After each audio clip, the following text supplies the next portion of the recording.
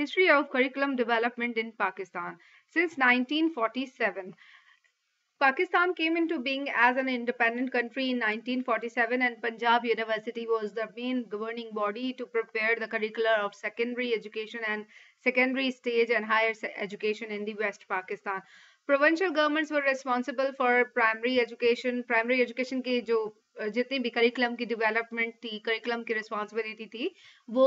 Provincial government को दी गई थी. Two examination were conducted by Punjab University at the end of high school stage, जिसमें matriculation examination है और स्कूल लिविंग सर्टिफिकेट एग्जामिनेशन था, जिसमें जो सब्जेक्ट्स था उनको सब्जेक्ट्स को दो कैटेगरीज में डिवाइड किया गया, इलेक्टिव एंड कंपलसरी. जो इलेक्टिव सब्जेक्ट्स, जो कंपलसरी सब्जेक्ट्स थे, उसमें English, maths, house hold account, history and geography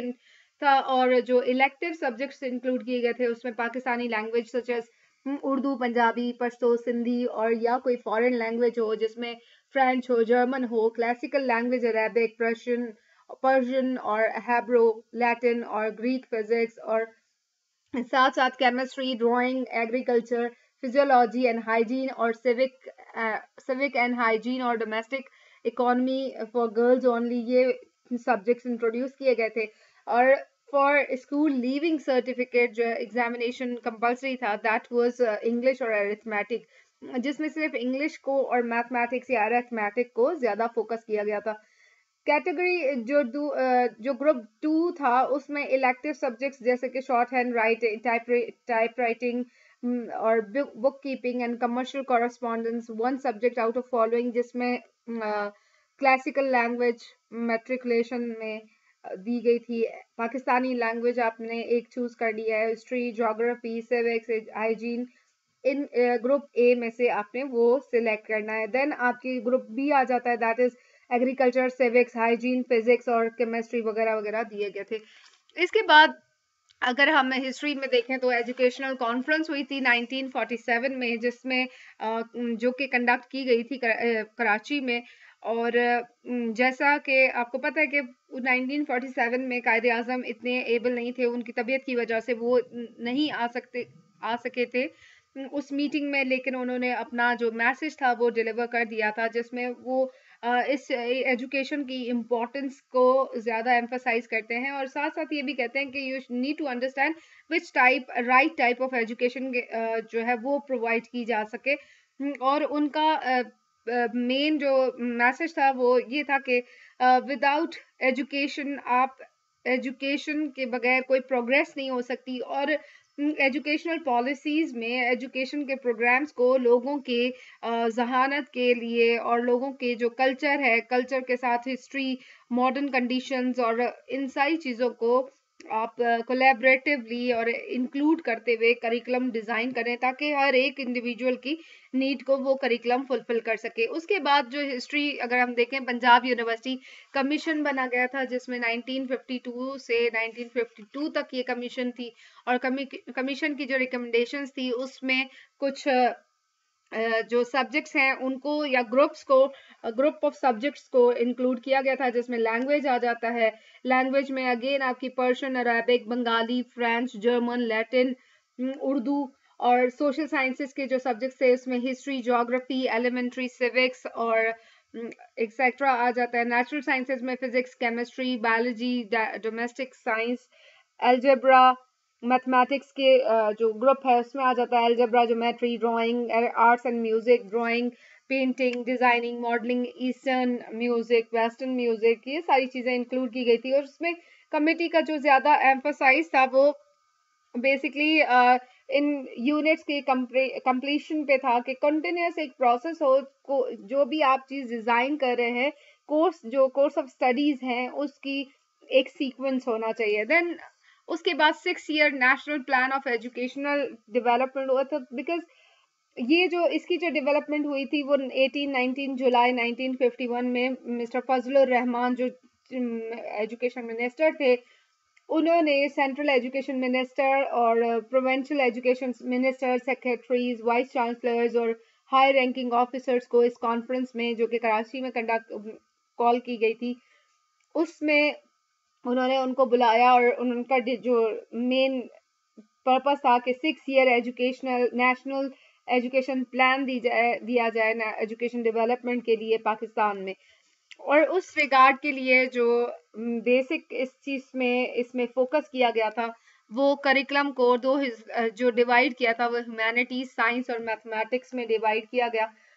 और इनका पर्पस ये था कि आप जब करिकुलम बनाते हैं, करिकुलम में वर्ल्ड हिस्ट्री होनी चाहिए, इस्लामिक हिस्ट्री होनी चाहिए, elementary school economics, elementary civics, हर एक इंडिविजुअल की नीड को जहन में रखते हुए करिकुलम को डिजाइन किया जा सके, ताकि जो आपके जो एजुकेशनल फिलोसफीज है उनको, फाउंडेशन ऑफ एजुकेशन है जैसे साइकोलॉजिकल फाउंडेशन, सोशोलॉजिकल फाउंडेशन और आपकी फिलोसॉफिकल फाउंडेशन, इन सारी चीजों को फोकस किया जा सके। इसी जो 6 ईयर प्लान था, इसमें आइडियोलॉजिकल रैशनल ऑफ पाकिस्तान के नाम से एक कॉन्फ्रेंस में ये प्रपोज किया गया था कि जब आप पाकिस्तान की बात करते हैं, पाकिस्तान के जो करिकुलम की बात करते हैं, तो उसकी ऑर्गेनाइजेशन जो है वो इस तरह से होनी चाहिए कि आप ऑब्जेक्टिव्स आपकी जो पाकिस्तान के कॉन्स्टिट्यूशन है उसके साथ अलाइन करते हुए, उसके साथ आपको एम्बॉडी करते हों, कि वो जो ऑब्जेक्टिव्स हैं आपके एजुकेशन के वो उसी मुताबिक हो जो कॉन्स्टिट्यूशन ऑफ पाकिस्तान में ऑब्जेक्टिव्स दिए गए हैं। सेकेंड जो इनका पर्पस था कि to achieve a comprehensive as possible during the period of 6 years in integrated and balance development of education. और फिर हेल्थ, फिजिकल एजुकेशन, इलिटरेसी को इरेडिकेट करना, कंट्री में इक्वल अपॉर्चुनिटीज प्रोवाइड करना कि हर एक इंडिविजुअल को उसकी मुताबिक जो है वो एजुकेशन दी जाए और उनको फैसिलिटीज दी जाए और उनको चांसेस दिए जाएं। जो president Karachi board of secondary education ने जो पैटर्न डिजाइन किया गया था, क्योंकि इससे पहले जो ये जो पैटर्न है, इससे पहले 2 तरह के पैटर्न्स थे, जिसमें 5 साल प्राइमरी और 3 साल मिडिल स्कूल और 3 साल सेकेंडरी एजुकेशन था। और इसी स्ट्रक्चर को फिर इन्होंने जो है एक फॉर्मल वे में, क्योंकि पंजाब एक अलग पैटर्न ऑफ यूनिफॉर्म पैटर्न था उनका एजुकेशन का, और जो कराची, सिंध और duration of secondary education in Karachi, Sindh was 7 years of schooling at the primary level, और पंजाब, खैबर पख्तूनख्वा और बलूचिस्तान में 5 साल प्राइमरी लेवल को दिया गया था। तो फिर इस चीज को ओवरकम करने के लिए एक यूनिफॉर्म टेबल के फॉर्म में ये बताया गया है कि यूनिफॉर्म जो प्राइमरी एजुकेशन है, जो एजुकेशन का पैटर्न है वो डिजाइन किया गया था, जिसमें प्री प्राइमरी 2 years का, और जिसमें जो बच्चे की एज लेवल है वो 3 से 5 साल की होनी चाहिए। प्राइमरी 5 साल में 5 साल के लिए होगी, जिसमें बच्चे की एज जो है 5 years से लेके 10 years तक होनी चाहिए। सेकेंडरी जब आती है, सेकेंडरी एजुकेशन, लोअर सेकेंडरी के लिए 3 साल रखे गए और 10 से 13 साल की एज में बच्चे इसमें एडमिशन ले सकते हैं। फिर सेकेंडरी 3 years है, और जिसमें 13 to 18 year ऑफ ओल्ड बच्चे जो है वो उसमें आ सकते हैं। हायर एज सेकेंडरी जो है वो 2 years, जैसे कि फर्स्ट ईयर इंटर या FA FSC है, उसके लिए जो एज लेवल था वो 16 से 18 year दी गई है। फिर आपकी जो एजुकेशन में जितनी अगर हिस्ट्री देखें, तो board of secondary education Lahore 1957 में बनाया गया था, और जिसमें 5 year प्लान दिया गया था 55 से 60 के दरमियान। और इनका इस जो बोर्ड बनाने का जो पर्पस था, उसमें ये था कि आप जो एग्जामिनेशन है उसको 2 तरह से आप डिवाइड करेंगे। एक एग्जाम आपका at the end of class 10 होगा, जैसे बोर्ड का एग्जाम मैट्रिक बोर्ड का होता है, और दूसरा आपका जो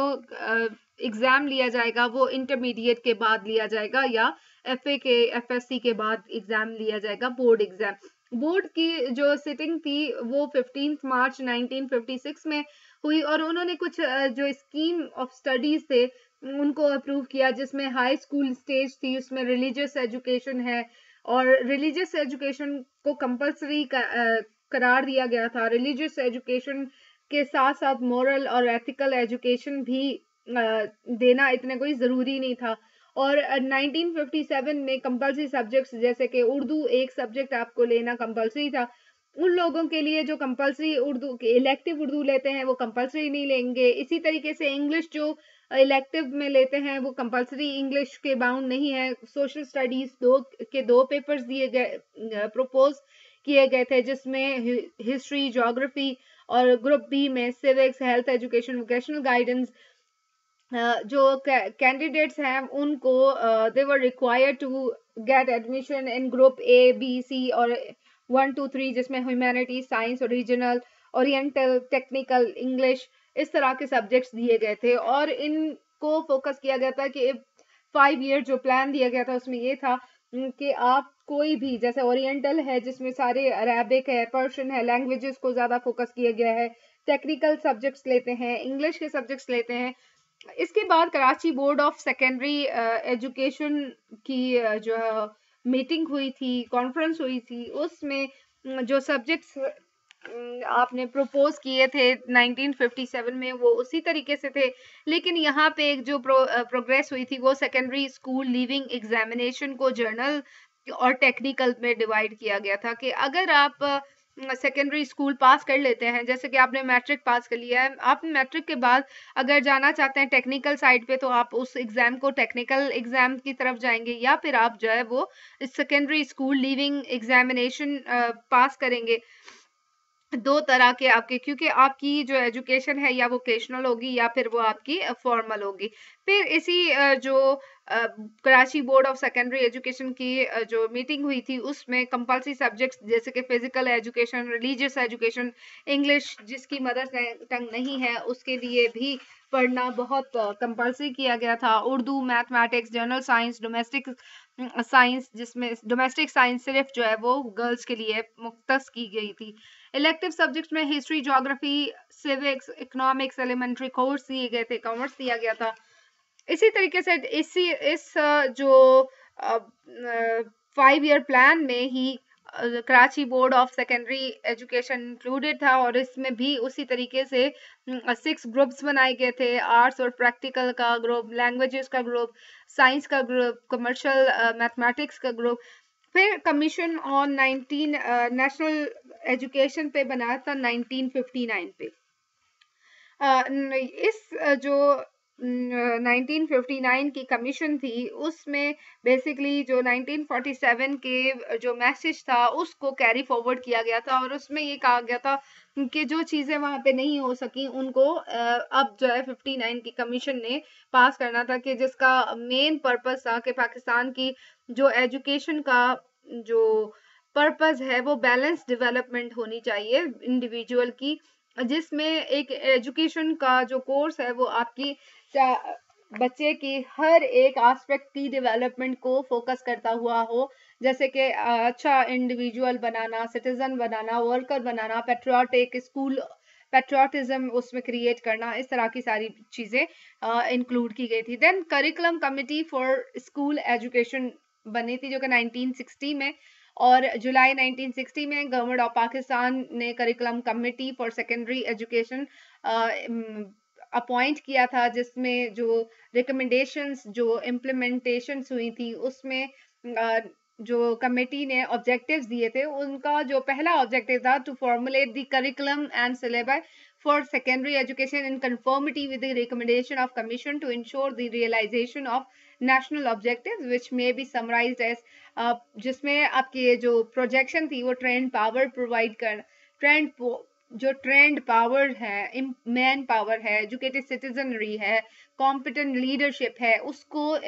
उजागर करना, स्टूडेंट की ट्रेनिंग करना कि स्टूडेंट को किस तरह से ये जो रियल लाइफ प्रॉब्लम्स हैं उनके साथ, या उनके जो इंटरेस्ट हैं, उनके जो टैलेंट्स हैं, उनके मुताबिक उनको ट्रेनिंग दी जा सके ताकि वो उसको फर्दर पॉलिश करें और फिर फर्दर अपनी जो एजुकेशन है उसको डिसाइड कर सके। मेंटेनेंस ऑफ फ्रीडम, इंटीग्रिटी और स्ट्रेंथ ऑफ पाकिस्तान की बात की गई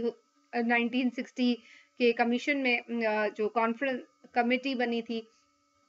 इसी कमेटी ने जो क्लासिफिकेशन की थी कि जो क्लासेस हैं वो 6 to 8 होना चाहिए, फिर क्लासेस की जो 9-10 का बोर्ड अलग होगा, देन आपकी फर्स्ट ईयर इंटर या FAFSC का जो आपकी एग्जामिनेशन है वो अलग लिया जाएगा। इसी जो कॉन्फ्रेंस है, इसी जो मीटिंग है, इसी में ये चीज़ें भी फोकस किया गया था कि सिलेबस, आपका जो सिलेबस है वो इस तरह से बनाया जाए जिसमें आपके इंडिविजुअल की ओवरऑल पॉपुलेशन की रिप्रेजेंटेशन हो और उनको प्रॉपर तरीके से एक जो ग्रुप्स हैं, डिफरेंट आपके ग्रुप्स हैं, science group, commerce group, industrial arts group, एक एलिमेंट्री स्कूल्स, ह्यूमैनिटी ग्रुप्स, ये ग्रुप्स भी इसी पॉलिसी के तहत, इसी प्लान के तहत डिज़ाइन किए गए थे, जिसमें ये बताया गया था कि जब आप बच्चों को इन ग्रुप्स में डिवाइड करते हैं तो वो अपने मकसद को आसानी से हासिल कर सकते हैं।